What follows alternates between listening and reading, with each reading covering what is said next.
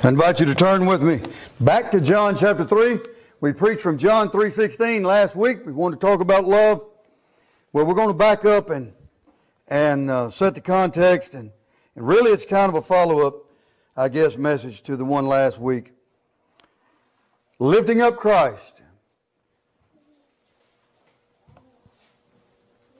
In this context, Jesus talks about His being lifted up. He's talking about being lifted up on the cross. And certainly He don't need to be crucified again, thank God for that. But you and I are to be in the business of lifting up Christ as far as exalting Him before this world.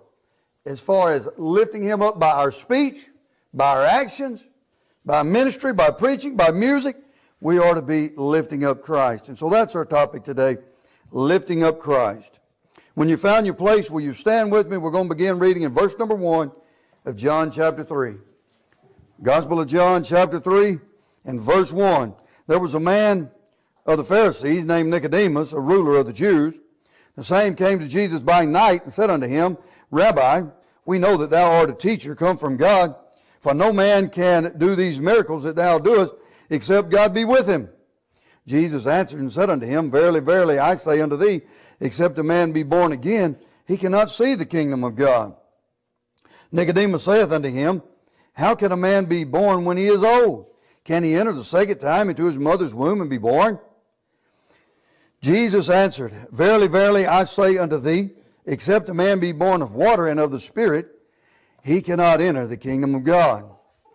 That which is born of the flesh is flesh, and that which is born of the Spirit is spirit. Marvel not that I said unto thee, You must be born again. The wind bloweth where it listeth, and thou hearest the sound thereof, but canst not tell whence it cometh, and whither it goeth. So is every one that is born of the Spirit. Nicodemus answered and said unto him, How can these things be? Jesus answered and said unto him, Art thou a master of Israel, and knoweth not these things? Verily, verily, I say unto thee, we speak that we do know, and testify that we have seen, and you receive not our witness. If I have told you earthly things, and you believe not, how shall you believe if I tell you heavenly things? And no man hath ascended up to heaven, but he that came down from heaven, even the Son of Man, which is in heaven. And as Moses lifted up the serpent in the wilderness, even so must the Son of Man be lifted up, that whosoever believeth in him should not perish, but have eternal life. Let's pray. Dear Father, we bow once again in your house. We thank you, God, for your goodness. We thank you again, Lord, for your love. We thank you, God, for forgiveness. We confess our sin and ask for your forgiveness and for your cleansing. God, I ask for your help today. Help me to teach your word and make it understandable, God. Help me to teach it in a way that it's receivable by the saved and the lost.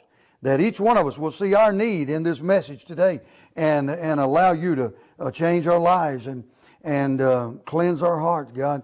Every one of us, maybe we need to be more busy lifting up Christ through our life, through our ministry, testimony, preaching, witness. Maybe it's we need Jesus. Maybe we need to recognize that He is the Savior that we need. But I just ask you to draw people unto Jesus and reveal our need unto us that we can make those things right. I pray for salvations today in Jesus' name. Amen. So Nicodemus came to Jesus by night. Jesus here is speaking to him about the new birth. As we read through this third chapter, we find out that Nicodemus is first told about his first birth, physical birth, and also about the necessity of being born again, the spiritual birth. Then, very carefully, in words that Nicodemus could understand, Jesus told him of the cross. Again in verse 14, and as Moses lifted up the serpent in the wilderness, even so must the Son of Man be lifted up. Now, since Jesus even described Nicodemus as a master in Israel, in other words, he was a ruler, a teacher. He had a master's degree in Jewish religion, in Old Testament. He would have known what Jesus was talking about. You see, in Numbers 21, I'm going to read that for you for context. In Numbers 21, beginning in verse 4, and they journeyed from Mount Hor by the way of the Red Sea to compass the land of Edom, or to compass the land of Edom, and the soul of the people was much discouraged because of the way. And the people spake against God and against Moses, wherefore have ye brought us up out of Egypt to die in the wilderness? For there is no bread, neither is there any water, and our soul loatheth this light bread. And the Lord sent fiery serpents among the people, and they bit the people, and much people of Israel died. Therefore the people came to Moses and said, We have sinned, for we have spoken against the Lord and against thee. Pray unto the Lord that he take away the serpents from us.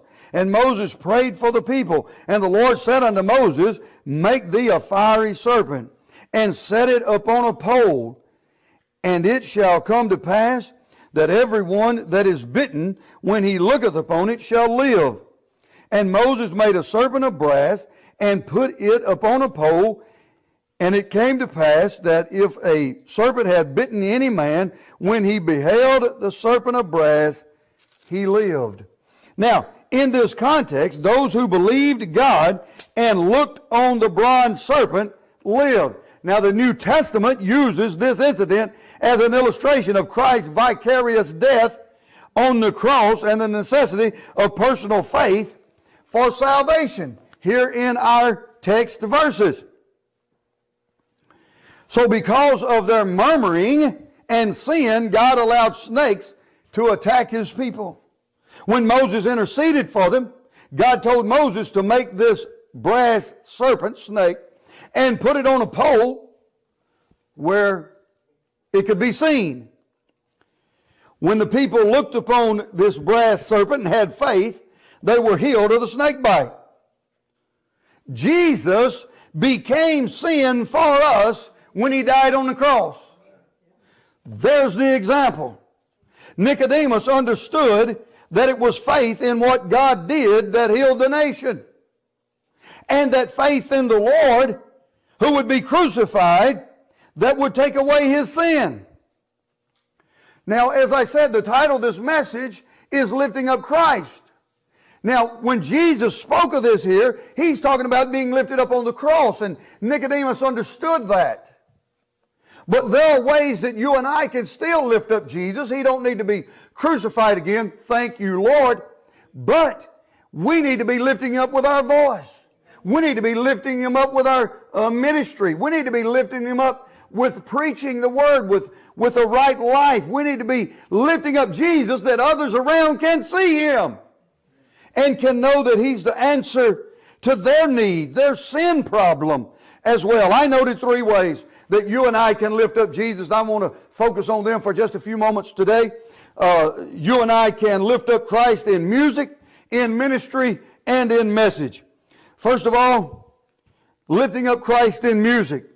In Chronicles 13 and 8, and David and all Israel played before God with all their might, and was singing, and with harps, and with psalteries, and with timbrels, and with cymbals, and with trumpets. Colossians, let me get there right quick. Colossians 3, and I believe it's 16. It said, Let the word of Christ dwell in you richly in all wisdom, teaching and admonishing one another in spiritual songs, singing with grace in your hearts to the Lord. This church is very fortunate, blessed, to have good singers. And I thank God for the good singers that we have. I would as soon sit here and listen to the singers here in this church as I had any group that might come in or that I might travel to go and experience. But music has been used in worship from the very first to lift up Christ and to encourage the people of God. Christian music will lift up Christ. It will encourage the people. Did you know that it's true that music can soothe the soul? When King Saul had an attack of depression, they treated him with music. In 1 Samuel 16:16, let our Lord now command that thy servants which are before thee, to seek out a man who is cunning player on the harp. And it shall come to pass, when the evil spirit from God is upon thee, that he shall play with his hand, and thou shalt bewail. Science agrees that music will calm the soul. You must understand also that some music is not good, because it incites emotion, not soothes the spirit. See, we have to understand that we must be careful with our music, remembering that Satan was created as a musical instrument. I take you to Ezekiel 28 and verse 13. Thou hast been in Eden, the garden of God. Every precious stone was thy covering, the sardius, topaz, and the diamond, the beryl, and the onyx, and the jasper, the sapphire, and the emerald, and the carbuncle, and gold. The workmanship of thy tabrets and of thy pipes was prepared in thee in the day that thou wast created. He's speaking of Lucifer, an archangel who was created in great beauty, and he was created with the ability in music before the throne of God. That he would be, some even say that he was probably in charge of worship before the throne of God. And so he's very much has a hand in music. And so that's why music today is used. It's not all very godly, is it? And music is used today to incite. Music can depress. It's interesting, and I encourage you to do your own study, but it's interesting that people who listen to a particular genre of music, statistics tell us, are more likely to commit suicide. People who listen to a different category of music are more likely to commit crimes. People, and music, while it can soothe the soul, it can also incite. Everything that Satan has and does is done to trick you into drawing away from Christ. So not all music is conducive to worship. And I'm not even talking about the words. I'm talking about the music. The pounding beats and things of the music. Words are a whole other category. But you and I can encourage one another and lift up Christ in good, godly, worshipful music. And yes, that includes the words. We ought to sing scriptural songs.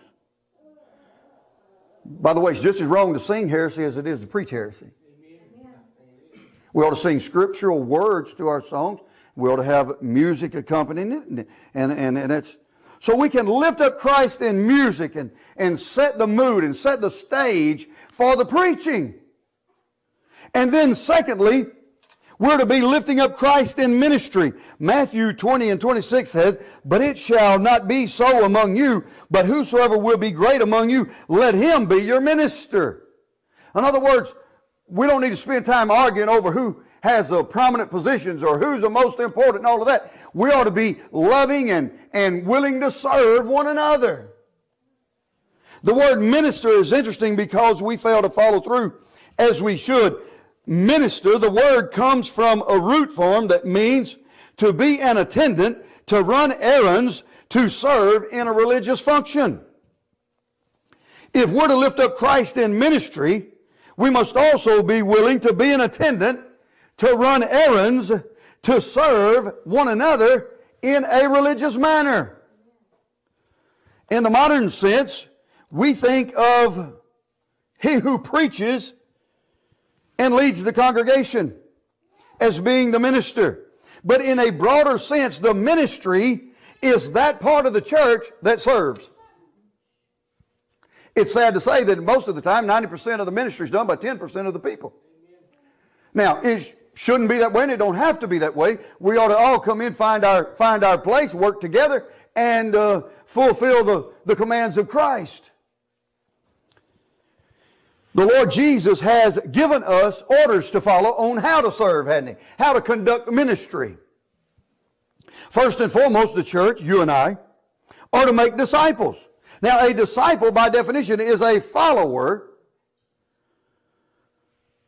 one who follows the teaching of another. The object is to gain the confidence of others so that the church can teach them. The process of disciple making requires that the disciple be saved, so then the church must be evangelistic. We're told to go out and to make disciples, right? That means take the good news that Jesus says, the good news of, well, John 3:16, 3:15, and make disciples. As believers come into the fold, then we teach them and train them. So we tell them the gospel in such a way that others might be saved. And then the church is to administer baptism. These are what Jesus told us. At the end of Matthew's gospel, at the end of Mark's gospel, you can read the same command. So the command to baptize was given to the church. That's interesting. It wasn't given to the preacher. It wasn't given to one person. It was given to the church. So the church is who has authority to baptize. To be dipped, to be plunged beneath the water. Immersion. A picture of death and burial and resurrection. There is what scriptural baptism is. Immersion into the leadership of Jesus Christ. And lastly, and equal in importance to the other two, is to teach all things Jesus said that He had commanded. So we are to teach the Word of God. That's part of making disciples and training them and bringing them along.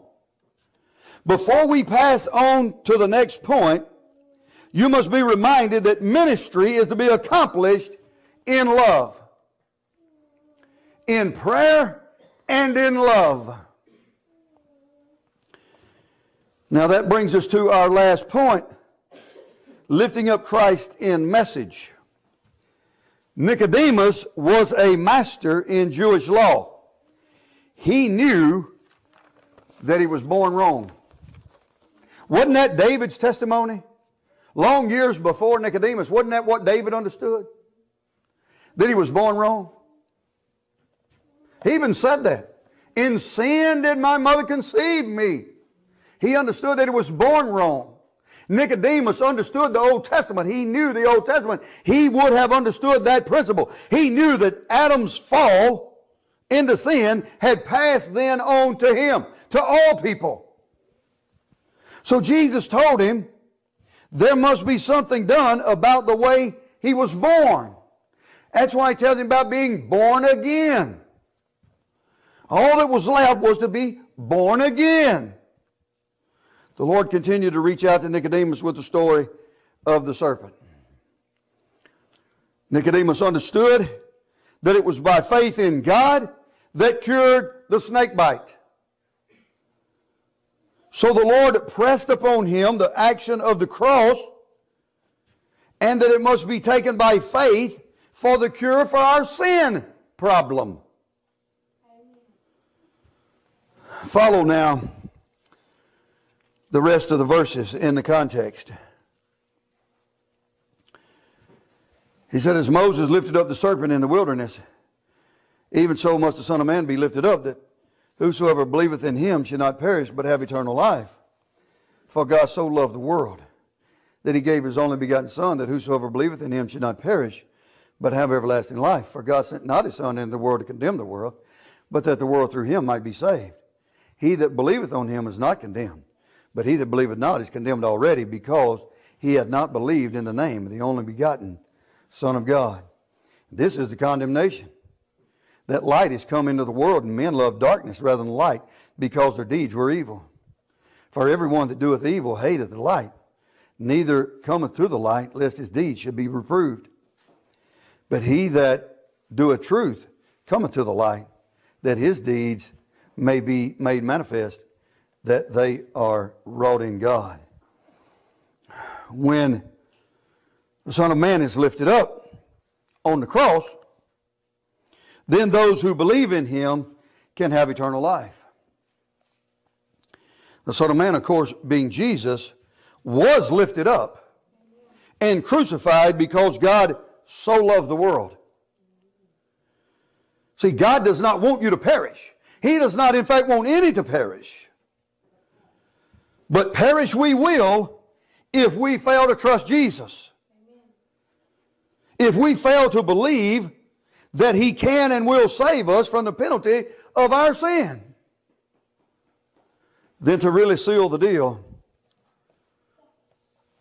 Jesus added these words, or completed his interaction with Nicodemus with those words that we just read. See, that is the message that will lift up Christ before others. We, through the delivery of that message, will bring glory and honor to the Lord Jesus Christ. Because he deserves to be lifted up in honor and glory. Ephesians 3:21 says, unto him be glory in the church by Christ Jesus throughout all ages, world without end. So I ask you, will we make it our business to lift up Christ? To exalt him, to lift him up so as to bring glory and honor unto him before men, that they may see their need, that they may also come to him and look in faith and be saved. Just like Israel had to look in faith to the serpent and be healed, we can look to Jesus in faith and be healed of our sin problem. We can be forgiven, cleansed, and made whole, brought into the family. That's my prayer for you. Let's stand. Dear Father, we thank you today again for your word. We thank you for the great love that caused you to make a way for us to be reconciled unto you, for us to be forgiven, cleansed, made whole, that we could be adopted into your family, oh God. We thank you for that. And we ask you, Lord, in our feeble attempt to lift up Christ, that you through your Holy Spirit would take these words and minister with them. Draw your people ever closer, and God, draw some lost unto Jesus today. We give you thanks and praise and glory and honor in Jesus' name. Amen.